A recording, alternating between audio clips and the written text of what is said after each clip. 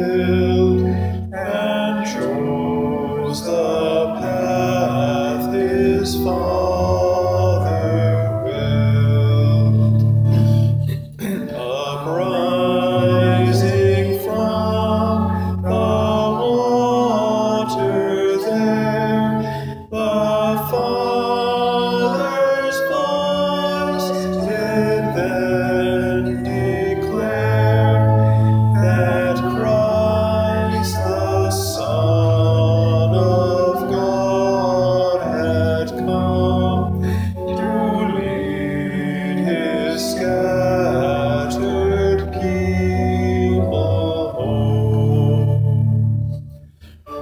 Above him see the heavenly dove, the sign of God the Father's love, now by the Holy Spirit shed upon the Son's anointed head.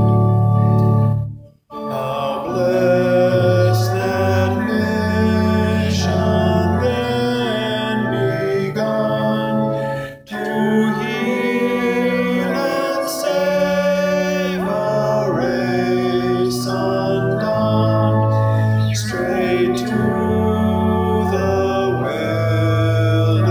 wilderness he goes, to wrestle with his people's foes.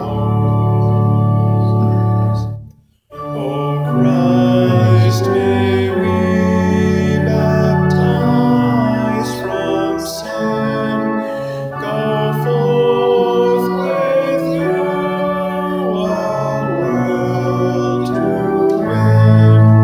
Grant us the Holy Spirit's power to shield us in temptations hour. On you may all your people feed, and know that you are bread indeed, who gives eternal life to those that with you died and with you rose.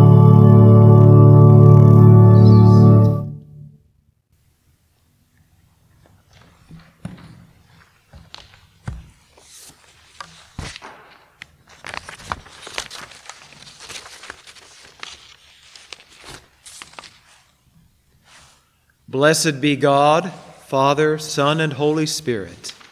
And blessed be God's kingdom, now and forever. Amen. Amen. There is one body and one Spirit, There is one hope in God's call to us. one Lord, one faith, one baptism. One God and Father of all, The Lord be with you. and also with you. Let us pray. Father in heaven, who at the baptism of Jesus in the river Jordan proclaimed him your beloved Son and anointed him with the Holy Spirit, grant that all who are baptized into his name may keep the covenant they have made and boldly confess him as Lord and Savior, who with you and the Holy Spirit lives and reigns, one God, in glory everlasting. Amen.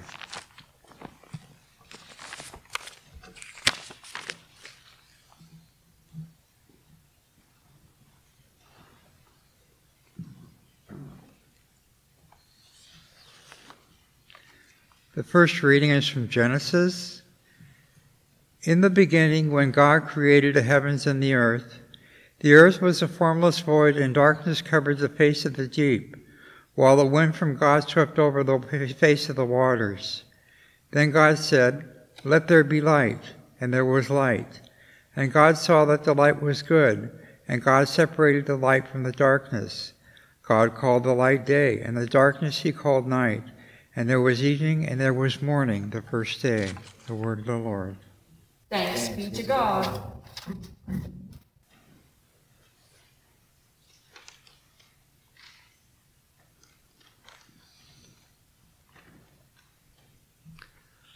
Ascribe to the Lord, you gods, ascribe to the Lord glory and strength.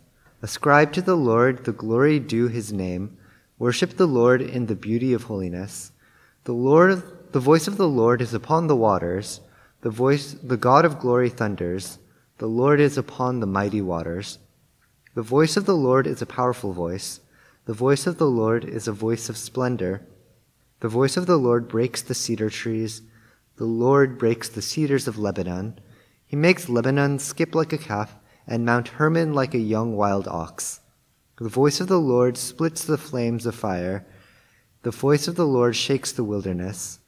The Lord shakes the wilderness of Kadesh. The voice of the Lord makes the oak trees writhe and strips the forests bare. And in the temple of the Lord all are crying, "Glory!" The Lord sits enthroned above the flood. The Lord sits enthroned as King forevermore. The Lord shall give strength to his people. The Lord shall give his people the blessing of peace. The word of the Lord.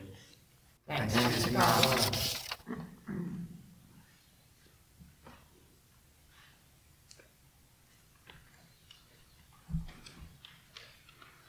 The second reading is from Acts. While Apollos was in Corinth, Paul passed through the interior regions and came to Ephesus, where he found some disciples. He said to them, "Did you receive the Holy Spirit when you became believers?" They replied, "No, we have not even heard that there is a Holy Spirit." Then he said, "Into what then were you baptized?" They answered, "Into John's baptism."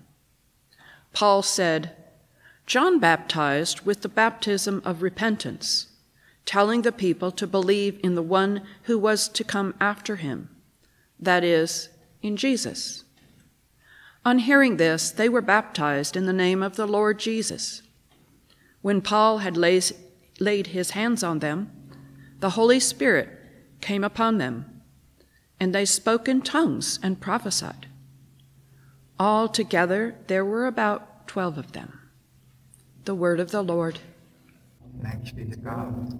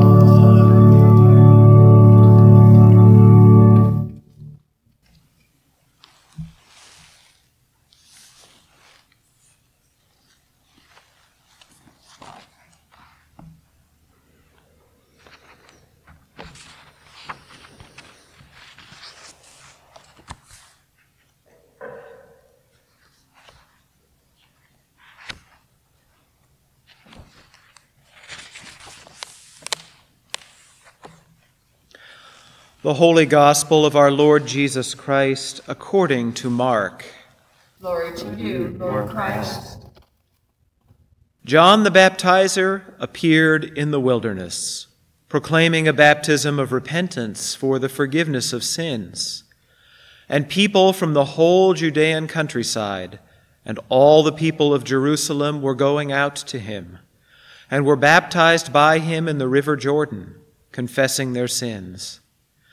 Now John was clothed with camel's hair, with a leather belt around his waist, and he ate locusts and wild honey.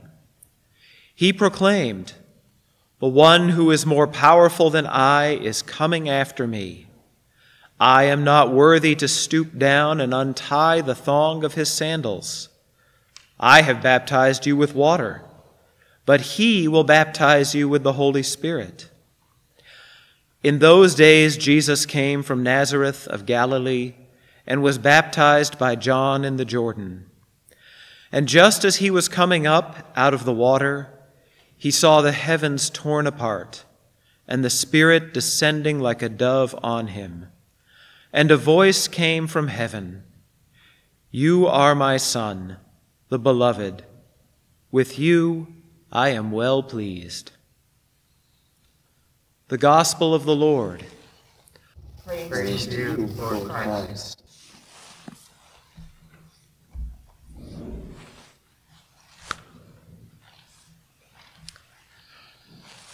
So picture it for a moment.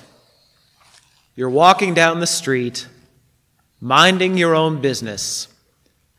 Perhaps you're right next to a little stream or a culvert or a small lake. And suddenly someone walks up to you out of the blue and either dunks you completely in the water or just takes a big scoopful of it and pours it over your head. What's your reaction? Chances are this is not going to escape your notice. It's going to disrupt your day, and it's going to be an interruption in whatever it was you were thinking and doing leading up to that moment. In other words, it's going to be significant. It's supposed to be significant. The sacraments are supposed to be physically significant. I'm sometimes afraid that with the Eucharist, it's a little too easy to miss it. The simple act of popping a wafer of bread in our mouths and then taking a sip of wine is a little too close to what we can do in our everyday lives quite mindlessly and not even really catch the significance of it. But fortunately, with baptism, we can't possibly miss it. Even if we do a relatively tame baptism, no full immersion of the body, but just pouring a little sprinkle of water over the head, we're still performing a physical act that is different enough from anything we do in our everyday lives that we can't help notice the significance of it. Have you ever pondered the fact that every single sacrament of our church is an intensely physical act? With the Eucharist, we are quite literally eating God. Take a long moment to ponder that. That's the kind of thing that keeps me up at night. We creatures are literally ingesting and imbibing our Creator. That is wild and wonderful. And in baptism, of course, there is the ritual drowning, the immersion in water, or at least the pouring over of water. And it doesn't end there. With burial, the key act is the committal of the physical body back to the earthly elements from which it came. Our church's classical teaching around marriage is that it is the physical sexual act that actually seals the sacrament. And with the sacraments where it is least visible, perhaps, confirmation and ordination, The most significant part of the liturgy is the moment where the bishop physically lays hands upon the person being confirmed or ordained. There is an indispensable physicality to all of the sacraments of our church. Now, this begs the question, why? When we get to Ash Wednesday, we hear those classic words, "Remember that you are dust, and to dust you shall return." These physical bodies are just pieces of earth, and they will ultimately return to the earth from which they came. So why is the body and the physicality so essential and so important in the sacraments? Well, if we listen to St. Paul as he explains in some detail the mechanics, if you will, of the resurrection, we get some clues. When we pass through this life and on into the fuller life that awaits us next, we don't become disembodied spirits. As a matter of fact, our ultimate state is to be united with perfected, immortal bodies that dwell in the resplendent presence of God forever and ever. We are eternally embodied creatures according to the scriptures and traditions we have inherited. So what does that make this sort of embodied existence? Perhaps the best analogy is to say it's a little bit of a training ground. Yes, these bodies we currently occupy are fleeting and impermanent, and they are our training ground for an eternity of an embodied existence that is meant to be the perfection of what we have started here. Now, yes, of course, in the training ground there is a whole lot of forgiveness. That is what we here in the church call grace. But that does not make what we do here with these bodies in the training ground unimportant. As a matter of fact, if we remember all the stories of Jesus' resurrection and some of those chilling and stirring narratives of, for example, Thomas insisting on putting his fingers in the wounds, in the holes in Jesus' body, and obviously being able to do so, our resurrected, our perfected bodies will still bear the marks of whatever we have done and whatever we have not done in these temporary training ground tabernacles that we're given to inhabit right now. This is why the sacraments are so physical. They are our opportunity to glorify God, to worship God, to experience God in and through our bodies. Now, current circumstances have made that more difficult than ever. I would say that over the course of many centuries, we as a human race have become increasingly bifurcated, increasingly disintegrated. There is this unspoken notion that soul and body are two entirely separate things, and ne'er the twain shall meet. But this could not be more antithetical to what our Christian tradition teaches us. It says, yes, the soul is indeed immortal. The body that we occupy right now is mortal. But nonetheless, the unity of soul and body is an eternal thing. And even here, in this temporary realm, we are supposed to be always mindful of that. And that is why we have sacraments such as baptism. So what are we to do with that right now, when physicality, physical contact, physical touch, just about physical anything, has been so interrupted and disrupted by this pandemic in which we find ourselves?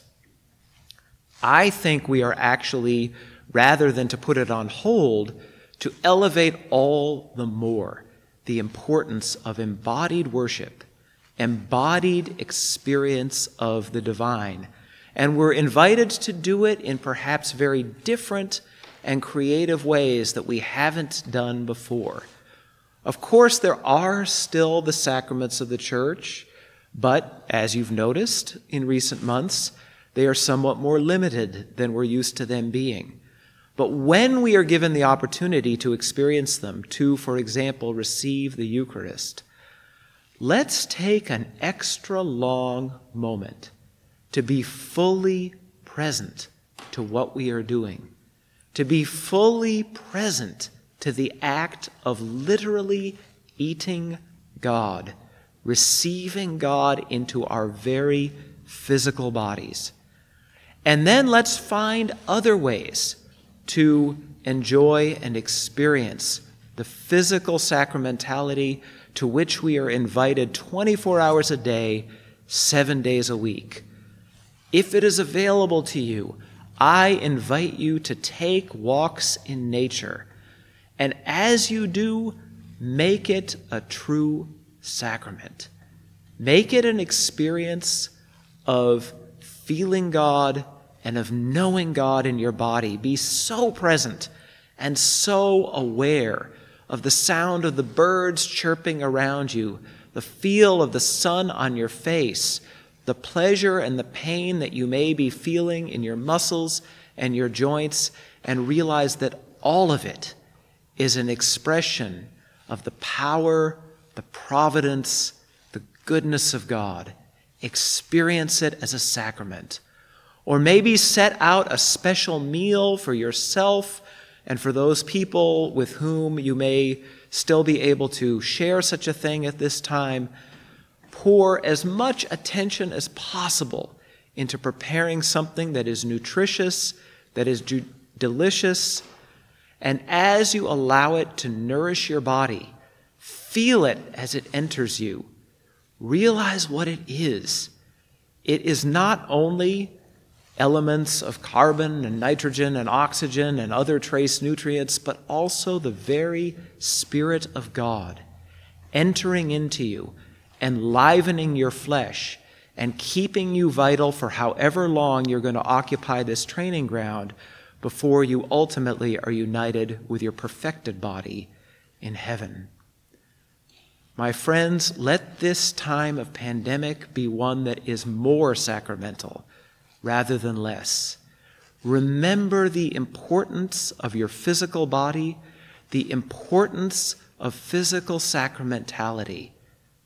Remember that even though this earthly tent is a temporary one, God means for you to care for it, to nurture it as if it were the very temple of the Holy Spirit, just as Scripture teaches us that it is. And if you do so, I guarantee you are investing in those treasures in heaven that our Lord constantly encourages us to cultivate. May this feast of the baptism of our Lord be a rebaptism of your body and of your spirit. Amen.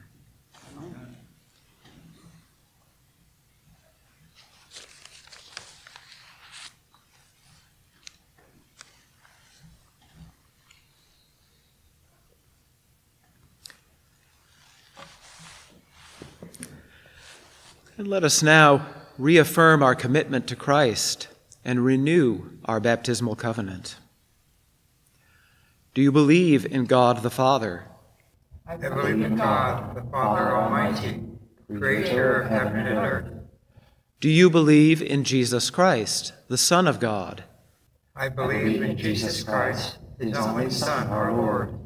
He was conceived by the power of the Holy Spirit and born of the Virgin Mary. He suffered under Pontius Pilate, was crucified, died, and was buried. He descended to the dead. On the third day he rose again.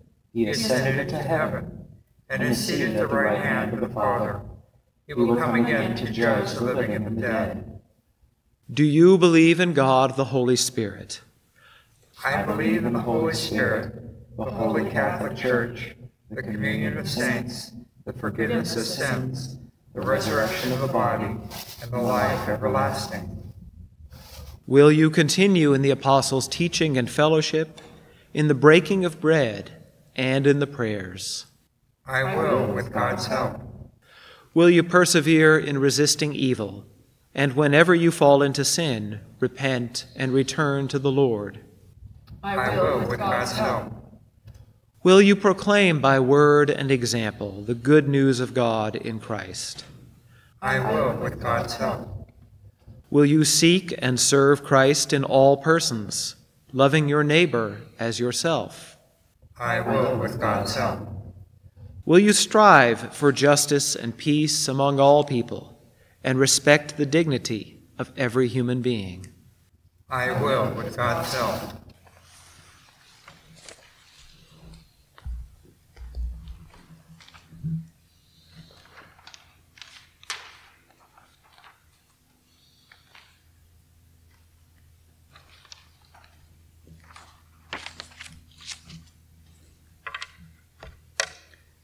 With boundless joy in Christ's epiphany to all peoples, let us pray, saying, O Christ of all nations, hear our prayer.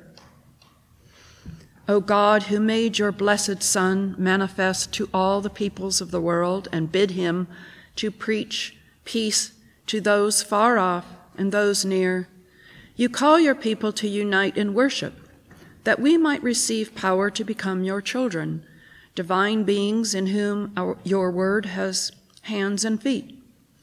Pour out your blessing upon the church throughout the world that gathers for this purpose. Send this blessing especially today upon the Anglican Communion, including Justin, Archbishop of Canterbury, the Anglican Church in Aotearoa, New Zealand, and Polynesia. Pour out your Spirit also upon the Episcopal Church and our diocese, including Michael, our presiding bishop, Mark, our bishop, the Church of the Epiphany in San Carlos, and True Sunshine Church in San Francisco. Let your blessing also come to our fellow faith assemblies, especially Crosswinds Church in Livermore.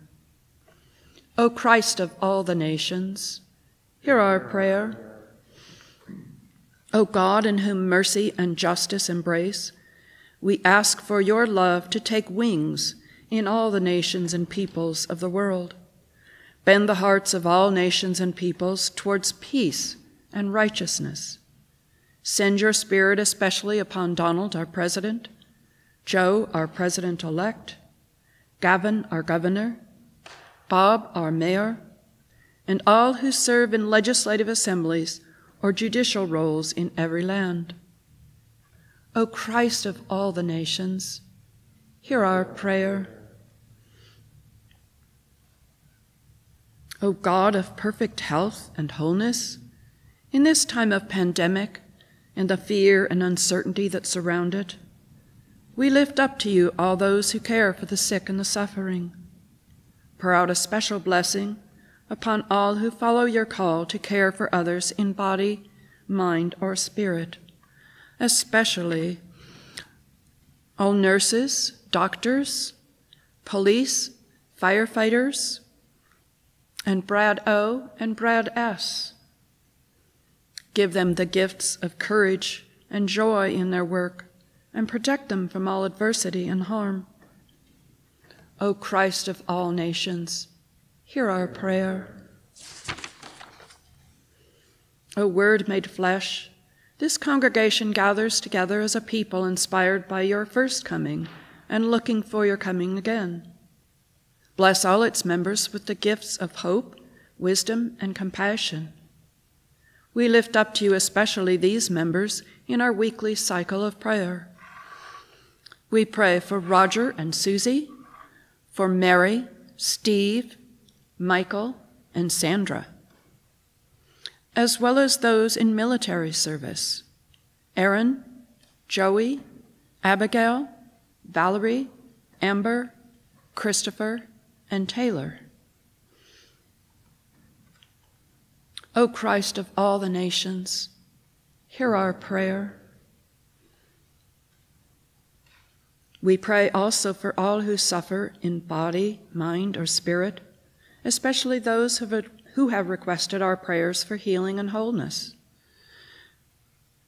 We pray for Olivia, Becky, Carl, Kathy, Dave, Aaron, Esteban, Miroslava, and Tamara, for Glennis, for Geraldine, Umberto, Candida, and family, for Janice, for Jim and Janet, John M., Josh, Lisa B., Luke, Marge and family, Marie R., Mary L., Marissa and family, Monty and Judy, Nan D., Nick, Olga, Michael, Sandra and Henrietta, Sarah, Michael E., Sharon, Sylvia P., Steve W. and children, Tamara S., the Ruzika family, the Boer family, and the Montgomery family. And we wish a very happy 8th birthday to young Max. And healing prayers for all of God's creatures experiencing the chaos, and especially all those suffering from COVID. May you all feel God's love for you.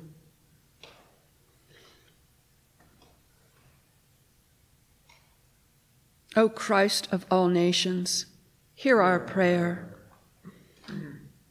Lord Christ, in your passion and resurrection, you made death the gateway to new and eternal life. Pour that life upon all your servants departed this life, especially Ashley B., Marie R., Vern P., Joan B., and Elda M., and raise them to everlasting glory in your kingdom.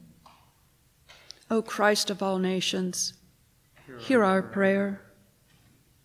And now, Christ, in eager anticipation of your coming kingdom, we pray to you with hearts and voices for our other needs and concerns.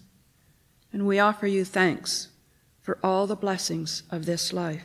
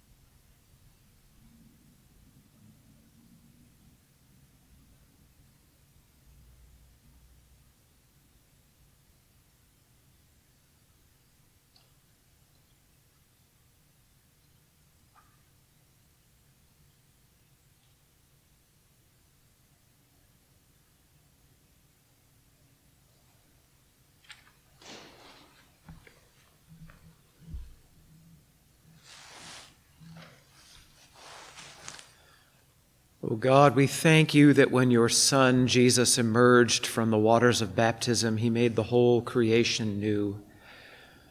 Give us grace to see in the world around us, and especially in our own bodies, that new creation full of your Spirit and full of your love, and give it the care and reverence that it is due. All this we ask in his most holy name. Amen. May the peace of the Lord be always with you. And also with you.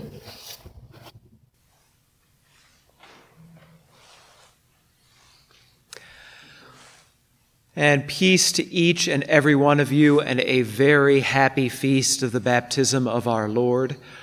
We are now about to move into the service of Holy Communion, but before that, I would just like to say a word of welcome. If you happen to be somebody who is tuning in for the first time or one of the first times, with whom St. Bartholomew's Church may not be that familiar, if you are in that category, I warmly welcome you. My name is Andy. I'm the priest and the pastor here, and I hope that you will use some of the contact information on our website to reach out, and I would certainly love to get to know you better, as with the other members of this church, during this season where it is so much more difficult to have direct contact with one another. So please do avail yourself of that. Please also be aware that we are continuing our practice of having worship at 3 p.m. on Sundays in the parking lot. The reserve elements of communion that are consecrated at this and previous services will be available to those who wish to receive them during this Epiphany season. Walk in love as Christ loved us and gave himself for us, an offering and sacrifice to God.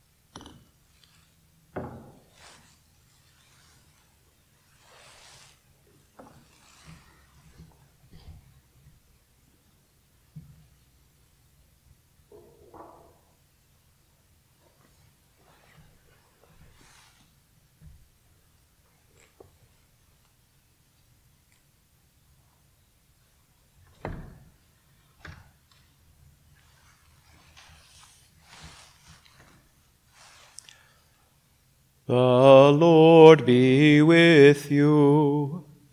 And also with you. Lift up your hearts. We lift them to the Lord. Let us give thanks to the Lord our God. It is right to give God thanks and praise. It is truly right to glorify you, Father, and to give you thanks. For you alone are God, living and true, dwelling in light inaccessible, from before time and forever. Fountain of life and source of all goodness, you made all things and filled them with your blessing. You created them to rejoice in the splendor of your radiance. Countless throngs of angels stand before you to serve you night and day, and beholding the glory of your presence, they offer you unceasing praise. joining with them and giving voice to every creature under heaven, we acclaim you and glorify your name as we sing.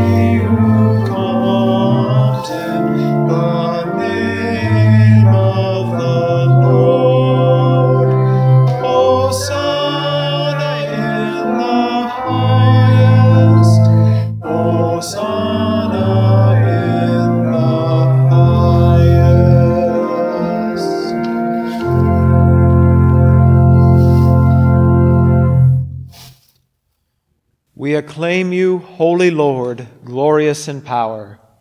Your mighty works reveal your wisdom and love. You formed us in your own image, giving the whole world into our care, so that in obedience to you, our Creator, we might rule and serve all your creatures. When our disobedience took us far from you, you did not abandon us to the power of death.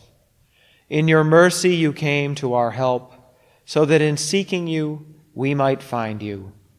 Again and again you called us into covenant with you, and through the prophets you taught us to hope for salvation.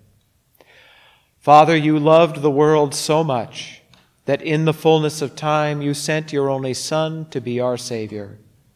Incarnate by the Holy Spirit, born of the Virgin Mary, he lived as one of us, yet without sin. To the poor he proclaimed the good news of salvation, to prisoners freedom, to the sorrowful joy. To fulfill your purpose he gave himself up to death, and rising from the grave destroyed death and made the whole creation new. And that we might live no longer for ourselves, but for him who died and rose for us, he sent the Holy Spirit, his own first gift for those who believe, to complete his work in the world and to bring to fulfillment the sanctification of all. When the hour had come for him to be glorified by you, his heavenly Father, having loved his own who were in the world, he loved them to the end. At supper with them he took bread, and when he had given thanks to you, he broke it and gave it to his disciples and said, "Take, eat. This is my body, which is given for you. Do this for the remembrance of me." After supper, he took the cup of wine, and when he had given thanks, he gave it to them and said, "Drink this, all of you, for this is my blood of the new covenant, which is shed for you and for many for the forgiveness of sins. Whenever you drink it, do this for the remembrance of me." Father, we now celebrate this memorial of our redemption, recalling Christ's death and his descent among the dead, proclaiming his resurrection and ascension to your right hand, awaiting his coming in glory, and offering to you from the gifts you have given us this bread and this cup. We praise you and we bless you. We praise you, we bless you, we give thanks to you, and we pray to you, Lord our God. Lord, we pray that in your goodness and mercy, your Holy Spirit may descend upon us and upon these gifts, sanctifying them and showing them to be holy gifts for your holy people, the bread of life and the cup of salvation, the body and blood of your Son, Jesus Christ. Grant that all who share this bread and this cup may become one body and one spirit, a living sacrifice in Christ, to the praise of your name. Remember, Lord, your one holy Catholic and Apostolic Church, redeemed by the blood of your Christ. Reveal its unity, guard its faith, and preserve it in peace. Remember all who have died in the peace of Christ, especially the beloved of our congregation, Elda, Joan, Vern, and Marie, and all who have gone before, and those whose faith is known to you alone. Bring them into the place of eternal joy and light. And grant that we may find our inheritance with the ever-blessed Virgin Mary, patriarchs, prophets, apostles, and martyrs, blessed Bartholomew, and all the saints who have found favor with you in ages past. We praise you in union with them and give you glory through your Son, Jesus Christ, our Lord.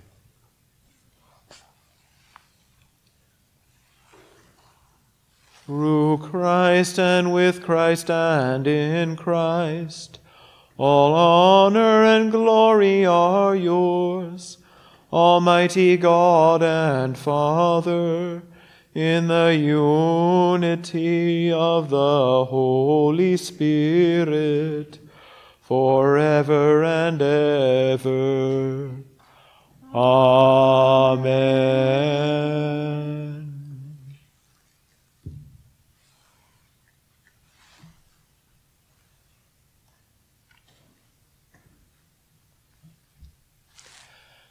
And now, as our Savior Christ has taught us, we are bold to say, Our Father, who art in heaven, hallowed be thy name. Thy kingdom come, thy will be done, on earth as it is in heaven. Give us this day our daily bread, and forgive us our trespasses, as we forgive those who trespass against us. And lead us not into temptation, but deliver us from evil. For thine is the kingdom, and the power, and the glory, forever and ever. Amen.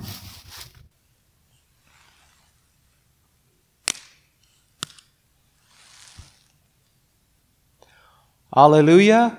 Christ, our Passover, is sacrificed for us. Therefore, let us keep the feast. Alleluia!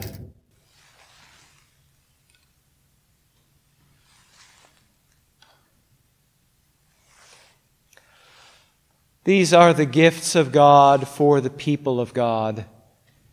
I invite you to commune with our Lord and with one another in your hearts, and as the opportunity to take the physical sacrament becomes available, receive God into your very body.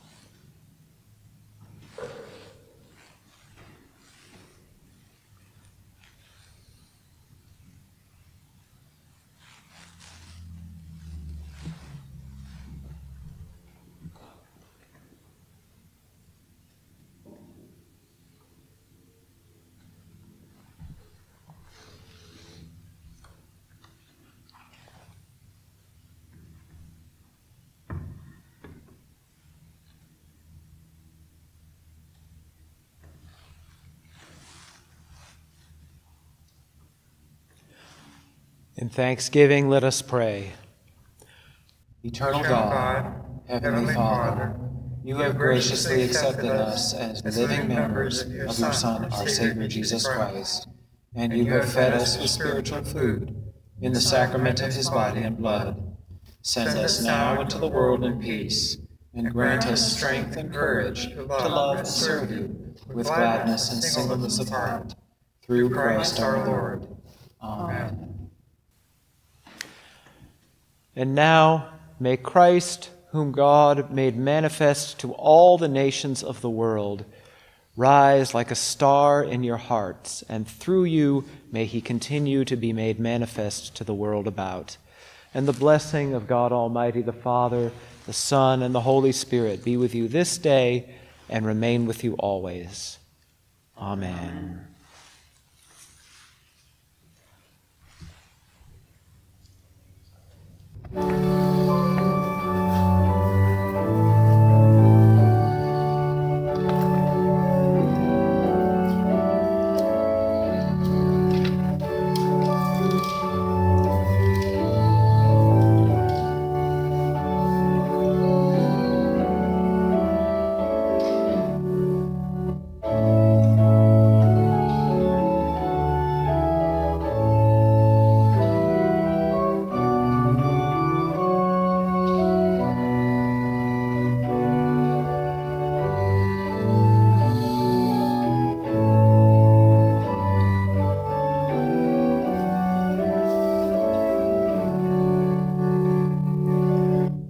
Songs of thankfulness and praise, Jesus, Lord, to thee we raise. Manifested by the star to the sages from afar, branch of royal David's stem,